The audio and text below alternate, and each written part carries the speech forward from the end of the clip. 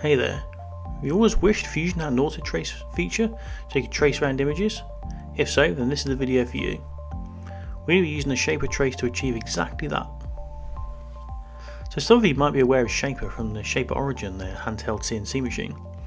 But today we're going to be using the Shaper trace, which is a handy little gadget you can use to take photos of images or sketches, then use them to kind of trace the outline or get the center line and bring them in as an SVG into whatever design software you use, in this case Fusion for us. Today we're going to use it for something a little bit different though. I've got these amazing pens that were sent to me and I want to make some pen trays for them. So I need to bring them into a CAN environment so I can make the pen tray. Ordinarily in Fusion I could bring in a high quality image and insert it as canvas. Decide what plane I want it on, like this.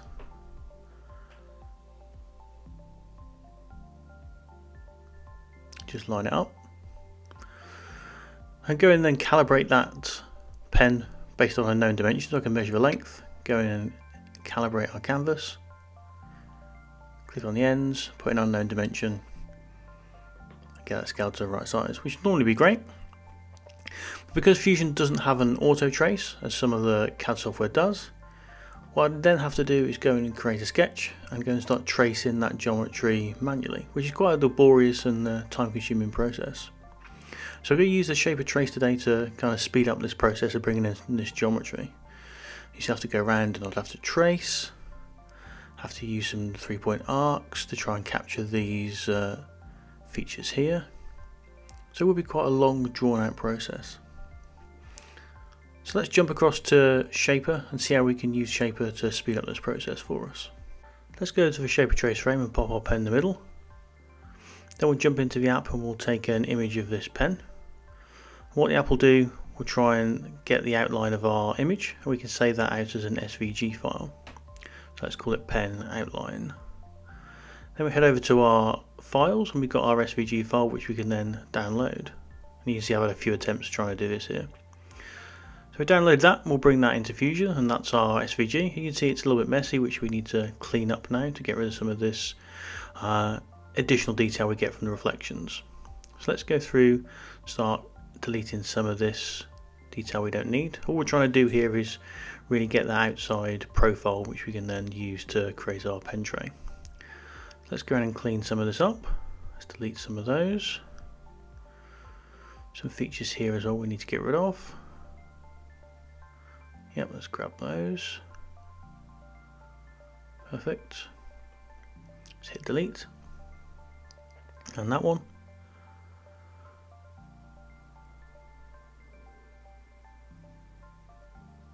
And that there. Awesome.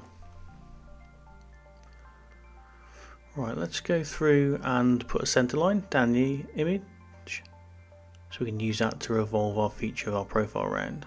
So grab that there. I'm just going to put one in down the bottom here as well. Perfect.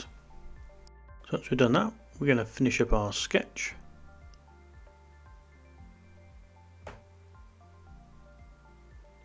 And now we're going to use that profile we've got and just revolve that round to create our pen.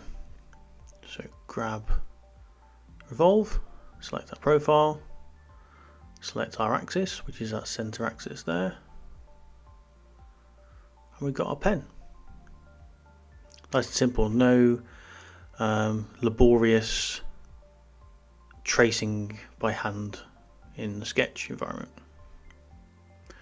So you can see that it's not done this perfectly. We've got some features here we might need to get rid of or go back and tune up. So the obvious one is here. So we can go back to our sketch. We can find out where that's coming from. So we've got this area where it's not picked up the profile properly here. So we'll go in and we'll just try and edit this. Easiest way is to just go in, just put a line in there and we'll just trim off the area where it's not captured all of that outline properly. So go in, use our trim tool, and just trim off those areas to clean up our profile.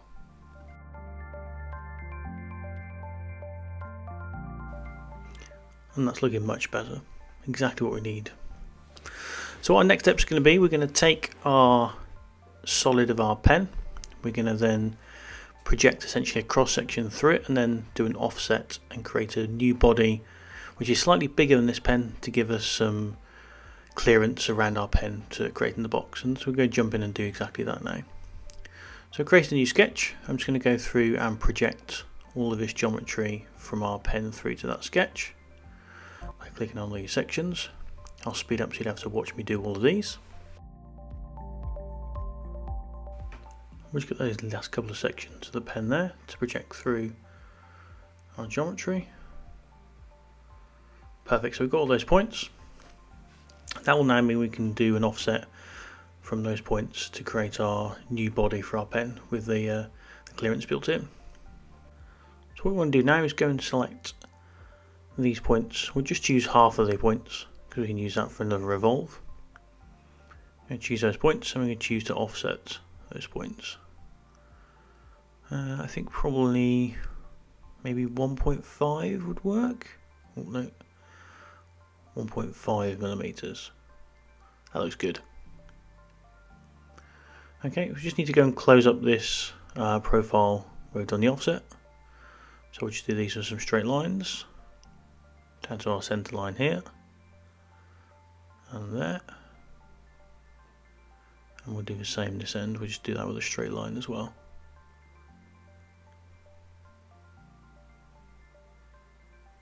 Perfect. Just click that across, give us our closed profile.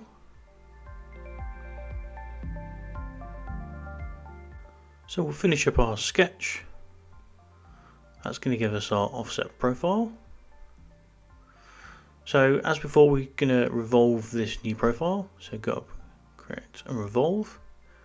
Going to select our new profile or offset and revolve that around our center line. That's given us a new body which is slightly bigger than our original pen, which is what we want to use to essentially cut out the cavity for our pen. So let's call that one our original pen. And let's call this new body pen cutout. Great. So now we want to create our tray. Let's just use a rectangle. So let's go and grab a rectangle. I'm going to be a little bit lazy in the way I create my box. So I'm just going to do a rectangle and a sketch on this side. Yep, that looks about right. Just click there. Let's change the dimension. Is that about right? Maybe a little bit bigger. 18 feels better. So I'm just going to draw a rectangle. I'm going to be lazy and just mirror that across. Grab our lines. That's our mirror line. Yep, that looks great for our kind of outside of our pen tray. Let's finish our sketch. So now we're going to extrude that shape to give us our pen tray. Let's go for a side-on view. I think probably about 12 should be fine. Let's change that to new body instead of cut. That's looking good. So now we've done that, we want to take our pen tray. We want to subtract the geometry of our pen with the offset from it. Select that as our tool body. Choose OK. We get our cutout where our pen's going to sit. That looks great. So now we've got this cutout for the pen. I think I want to extend the tray and upwards a little bit, just so the pen sits a little bit deeper. So we're going to extrude this top face. Let's give it about 2 mil. That feels about right now. Perfect. Let's turn on the original pen so we can see how the pen's going to sit in the tray. That looks a great fit. That's exactly what I was trying to achieve. Next what I want to do is just put a couple of cutouts so you can reach in and get your fingers around the pen to extract it. So we're going to go in and just draw a circle there. Finish our sketch. Then those two areas where it intersects the profile, we're just going to cut those down into the tray. Yep, perfect. That just means you can get your fingertips in to remove the pen. Let's just fill at the bottom of these as well to give them a bit of a curve. Yeah, 4 mil feels about right. Perfect. I just want to go through maybe just clean up some of these sharp edges of this tray as well. So let's do a few more fillets. Save it first.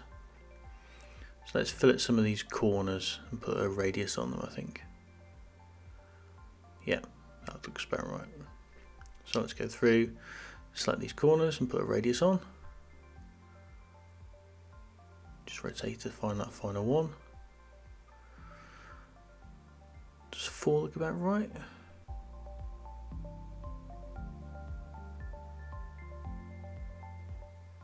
Yeah, maybe 5. Let's do the same to the top as well and fillet that top edge. Oh no, too much. 2? Yeah, that feels better. Awesome. So now I want to have a go at 3D printing this, but before I do that, let's just do a check in cross section, make sure we've got our clearance between our pen and the tray all the way through. Perfect. Right, now across to try and 3D print it, so let's export this as an STL and set it to print.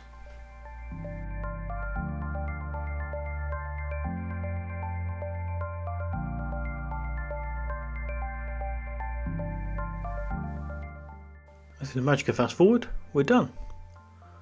That's looking amazing. Perfect, let's go and try it with a pen. So we've got our pens, let's see how it fits. Perfect, that's exactly what I was trying to achieve. Not too tight, also not too loose with the pen as well. Let's try with the aluminium one.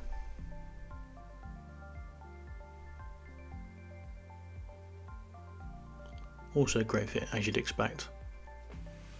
So I hope you enjoyed this video, seeing how you can use the shaper trace to bring geometry into Fusion and speed up your workflow. Hope to see you again soon.